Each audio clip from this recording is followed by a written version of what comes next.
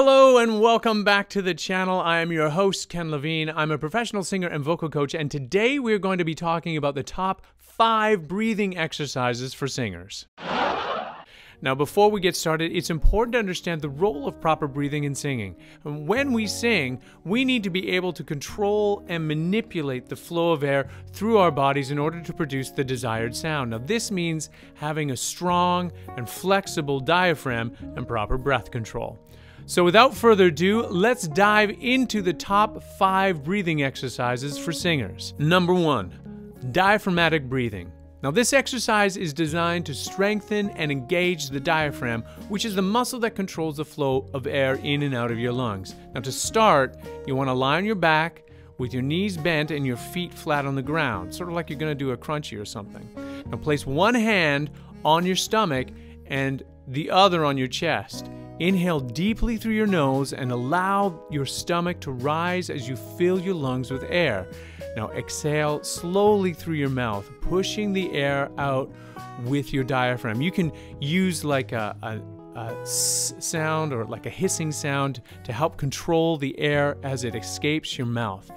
Repeat this process for several minutes, focusing on keeping your chest and shoulders relaxed. Number 2, breath control. Proper breath control is essential for singing, as it allows us to sustain long phrases and control the volume and intensity of our sound. Now, one exercise to improve breath control is to take a deep breath, exhale slowly through a straw. Now, the deep breath can't be one of those shallow breaths, but one that sends the air all the way down to your belly button, just like we did in exercise 1, focusing on making the exhale as long and controlled as possible.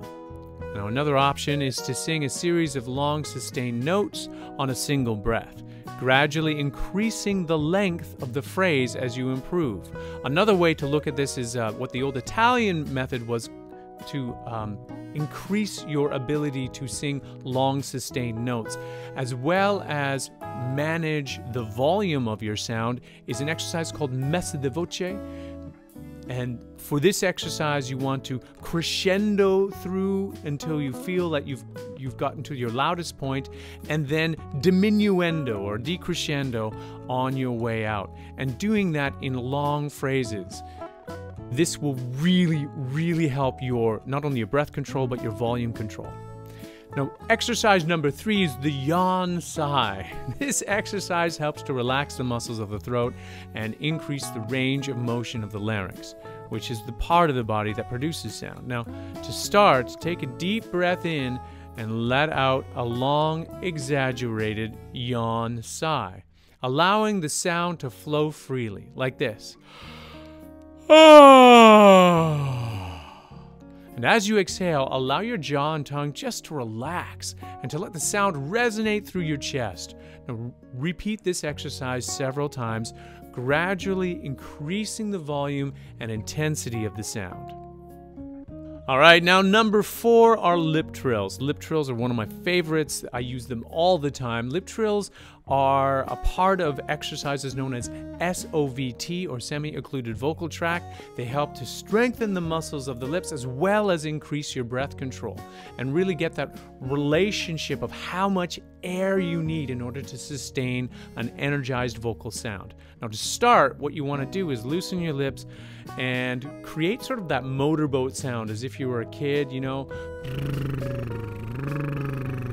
It looks funny, but man, does it ever work. Now, as you exhale, allow the sound to flow freely and evenly, keeping your chest and shoulders relaxed. Now, on every inhale, and this is important, you continue to send that air all the way down to your belly button. Take that deep, low diaphragmatic breath, and you need to repeat this exercise for several minutes, gradually increasing the speed and the intensity of the lip trill. Now, breath exercise number 5 is the siren. The siren is an excellent exercise for improving breath control and strengthening the muscles of the diaphragm. It's also incredibly liberating and freeing to your voice. Now, to start, you want to take that deep, low breath, deep, low diaphragmatic breath, all sending the air all the way down to your belly button, and then exhale slowly, now making a long, sustained woo sound that starts low and gradually gets higher in pitch.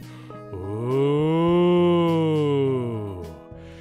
As you exhale, allow your chest and shoulders just to relax and let the sound resonate through your body. Now you want to repeat this exercise several times, gradually increasing the range and intensity of the sound, taking the sound all the way up through your register breaks and back down again. Ooh. Let that energy just dissipate towards the end of the sound. Now, this exercise is complementary to a whole host of technical singing skills, not just breathing. So don't just employ this as a breathing exercise, but one that you use in every single warm-up. I hope these breathing exercises have been helpful. Now remember, proper breathing is essential for singing, and these exercises can help you improve your control and your flexibility. Now, as always, be sure to warm up before singing and listen to your body to avoid overuse or strain. All right, happy singing, everyone, and we will see you next time.